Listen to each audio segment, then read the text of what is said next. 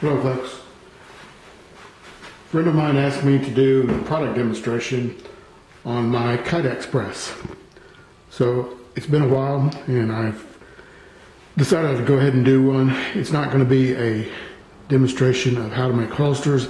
As I said, this is just a product demonstration for our unique Kydex press. As you can see, it's made of all steel and aluminum construction. It utilizes a parallel scissor lift as the pressure device and 80-20 extrusions for the frame. It's very heavy duty, weighs about 40 pounds. It's a chore to move, and it was easy to assemble.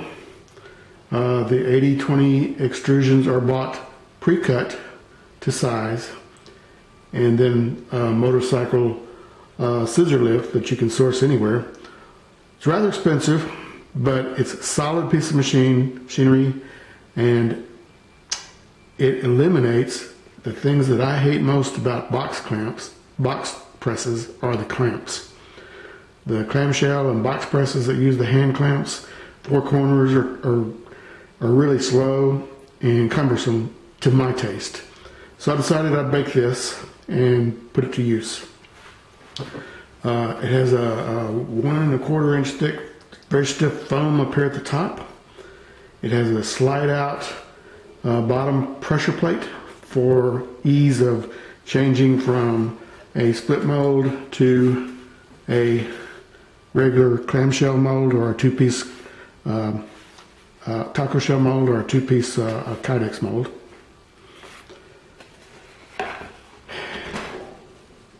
The slide out lower portion allows you easy access for moving your Kydex from the press, the heating element to the press. Put it back in place, and quickly and easily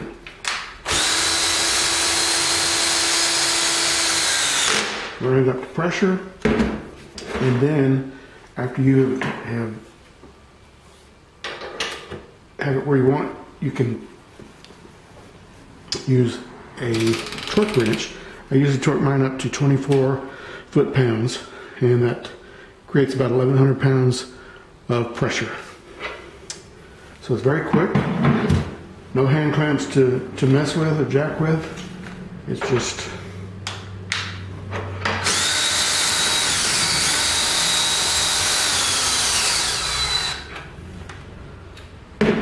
so there it is, quick and easy.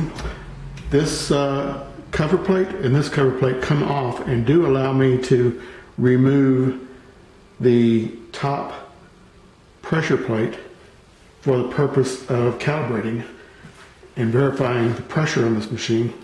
I can put this in place, remove this top pressure plate, use a board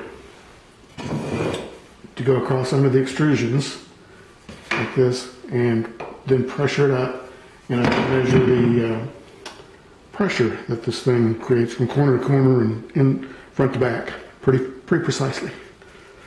So there's the pressure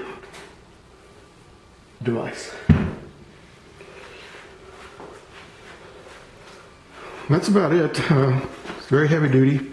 As I said, it weighs about 40 pounds.